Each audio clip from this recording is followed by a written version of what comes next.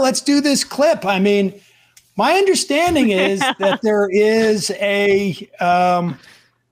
there's a federal government and state governments in this country, and that the federal government, even all of those libertarians who think that income taxes are illegal because Kansas didn't have an actual quorum for its state legislature in 1916 when they voted on it or whatever it is, they all seem to agree that the Constitution says the federal government should be dealing with international trade.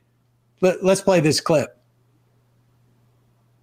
Joining me right now is the Attorney General of Texas. That is AG Ken Paxton. AG Paxton, it's great to see you this morning. Thanks very much for being here. You know, the governor was explaining last night on Tucker why he is inspecting commercial trucks. I guess in response to questions that the White House was saying that his moves to send migrants to Washington is affecting trade. Can you explain to us what's going on at the border? Well, good morning. Yes, this is genius by the governor. We basically have a tacit agreement between the Biden administration and the cartels. And the way it works is the cartels know they can transport humans and drugs across our border.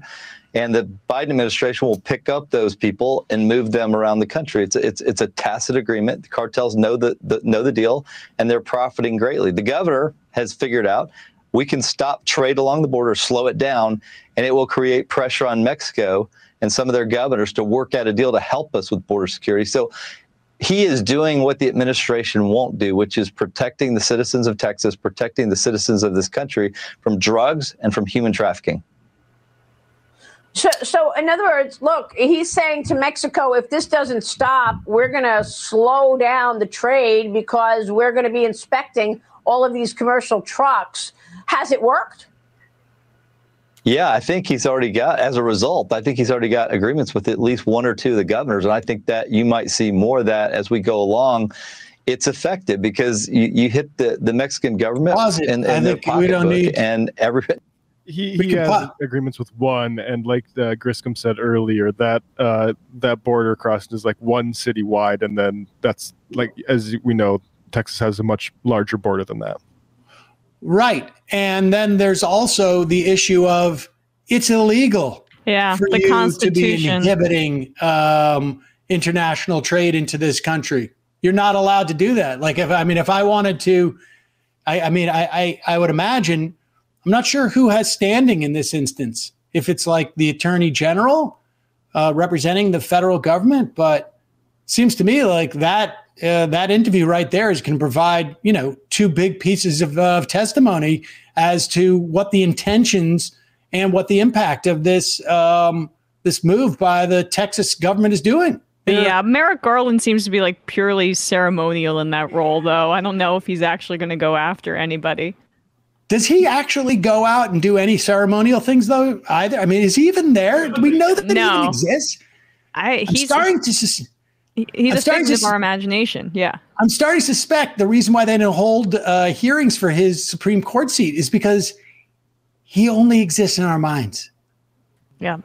We're all Merrick Garland. This also bolsters that idea that was floating around for the Canadian trucker thing, that the right's interest in that was to F up the economy. Right. Like, it's a very similar sort of pattern emerging from this. Well, David was saying they're anticipating that there's going to be like empty shelves and food shortages just starting over the weekend because of this ridiculous stunt. And now Abbott has to backtrack and go and make it seem like he's still the kingmaker, that he's like working with these governors in Mexico. We'll allow trade now, but you have to agree you're going to be tough on immigration, right? It's just an effort for him to save face because he's violating, it's like Article 1, but Section 10. That's what I read today, that no state can make a deal with a foreign power on trade. It's pretty clear. Has the Supreme Court overturned Obergefell yet? Or is that we waiting another week or two before that happens? I think it's still pending.